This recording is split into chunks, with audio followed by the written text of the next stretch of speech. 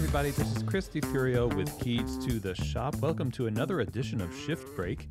Today's episode is brought to you by La Marzocco. They've been making espresso machines by hand in Florence since 1927. They are at the pinnacle of quality, dependability, beauty, and innovation. Machines like the KB90 espresso machine that uses straight-in locking portafilters for ergonomics, scales in the drip tray for accuracy of your extractions, as well as the auto flush feature, which keeps your group heads clean and the workflow going smoothly. That's just one example of many different types of espresso machines La Marzocco has created to suit your needs. And La Marzocco is available to help you select the right equipment for your shop. Go ahead and email info@lamarzocousa.com and they will get you set up with the right gear for your context. Lots of amazing coffee machines to choose from, all there to serve your needs as a coffee shop owner and operator. Again, email them info@lamarzocousa.com and check out their website, lamarzocousa.com.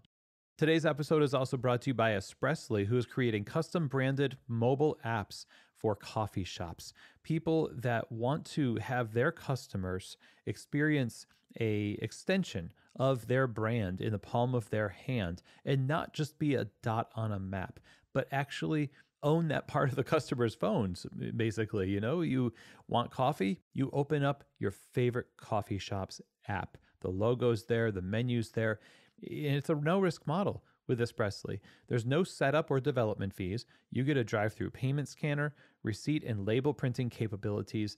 All of the data is stored in the app, and it integrates with some of the world's best payment processing systems, and that, of course, includes Square. So go ahead and reach out to Espressly today to have them get started on your app. Check out their website over at espressly.co. That's espressly.co.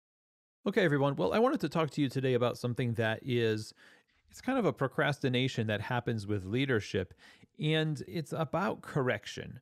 When you see somebody doing something that is not correct, oftentimes what will happen is you will not let them know. And maybe this is just a certain group of people. Maybe you have no problem being confrontational. Maybe you have too much of a problem being confrontational and you need to balance it a different way. But today I want to talk about the people who have a problem with creating momentum to actually be decisive, take the first step, and broach the topic with the person doing something incorrect. And I think the reason why we don't correct people as often as we probably need to is because we worry that they're going to respond in such a way that they're offended by us correcting them. And the way that we go about correcting people may actually be offensive. There's this concept called the manager's landscape that Bruce Tulgan talks about in his book, It's Okay to Be the Boss. And this landscape is basically just a series of questions that asks, who is this person at work? What needs to be managed? Where do they need to be managed? How do they need to be managed? And it's the how that I think is of importance. First of all, we have to accept that people do need to be managed. They need to be led and managed. There is a status quo. There is a standard, if you like. Actually, standard would be a better way to describe status quo. Status quo gives us the idea that, well, this is just the way we do things, instead of this is what we aspire to do and this is our standard. Sounds better that way, doesn't it? And that's what we want. We have a high standard. We want people to meet it. And for that reason, we need to offer ourselves as resources for people to achieve that standard. We're part of a team. And communication about how to achieve that standard requires that you correct people when you see the standard not being met. But if you view your role as somebody who needs to simply observe people doing the right thing instead of helping people do the right thing, then when people do the wrong thing, you're going to get frustrated. You're going to come at it with so much emotion that people will see it a mile away and they will immediately have their hackles up and they will push against it. And you will see that and say, yeah, I was wrong, to actually confront them. Maybe I'll just quietly manage them out. I wasn't managing them before very well, but now I'm going to manage them out. So we'd rather manage people out than manage people in, I guess. But you as a resourcer, you as a leader are there to help people by correcting them and also by affirming them. And so you have a balance there, of course. But our role as leaders has to be to keep people focused on the goal, which inevitably means that we have to make a common habit of correcting people, not by just kind of dropping in and saying, "You're wrong, how dare you," but accepting that mistakes are a normal part of life. And the pursuit of a common goal is going to be marked by many small and maybe sometimes some large failures, both by you and the people that you lead. And so if you accept that, then the idea that you will communicate to people fairly often about ways that they can improve or things that need to be corrected doesn't seem like such a terrible idea. But for those of us who struggle to bring something up for fear of being misinterpreted, we might have some work to do on the back end that is actually causing us to be hesitant. So that your hesitancy actually might be a sign that you've left something undone on the back end, that your approach to people might need some adjustment. Not that you don't approach people, that's not what I'm talking about. You need to accept that you need to communicate, and that's a habit, that's a thing, that's a part of your job description. So you don't opt out to say, well, I can't communicate. I'm not going to communicate at all. I'm not going to correct at all. I'm not going to coach at all because I can't do it well. You're going to ask yourself, well, what can I do to approach this from a better frame of mind? And sometimes that just means coming to terms with your authority and recognizing it and shifting it in your brain into a position of service to others. That you're a servant leader should be a given. That is how leadership should work in a hospitality environment. We've said so many times, your customers are your baristas, your customers are your managers, and so forth, right? Up the chain of command, so to speak.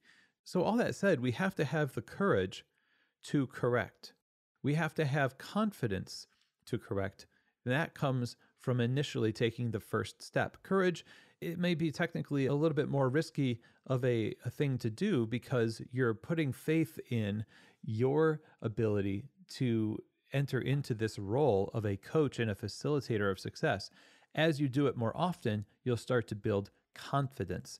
And not only will you build confidence in yourself, as you have self-awareness, as you balance affirmation with coaching and correction, and you strive to be a servant to the group of people that are working with you and for you, they will have confidence in you as well. They will see you coming, and yeah, of course, you're going to maybe say, oh, let's do it this way. And they won't be all, who do they think they are? Because they will know who you are. Because they will have a history of frequent communication with you over time from a place of love, of service, of just being helpful. And that is something people can read. So you need to do this often in order to gain confidence. You need to be able to step into it and not away from it. Because if you step away from it and you don't correct and you don't communicate about things that need to be coached, what you end up doing is you tacitly are agreeing to a lower standard. Eventually, that will become something that makes you very mad or frustrated, and you might lash out. And this is where we see a lot of bad management and leadership happen. People leave companies, and it all, if we back it up upstream, starts with having the courage to correct and viewing yourself as somebody who does so in service to others. So I hope that this was helpful for you today. As always, I am available if you have any questions or comments. If you send an email to chris@keystotheshop.com, that's CHRIS@keystotheshop.com. Also, I want to make you aware of the Keyholder Coaching Group that is launching in September. This is the inaugural group of 5 coffee shop owners who are going to be working together in community. I will be hosting these meetings. We will be meeting twice a month for 2 hours at a time. And this goes on for 6 months. It's all about insights, support. It's about encouragement and problem solving and accountability in community with other coffee shop owners. And so if you're interested in that, you can reach out to me directly to get more information, or you can follow the link in the bio on Instagram or here in the show notes to fill out the form to be considered for this first inaugural group. So thanks again, everyone. I really appreciate you listening to these episodes, and I will see you here next week on another edition of Shift Break, from keys to the shop.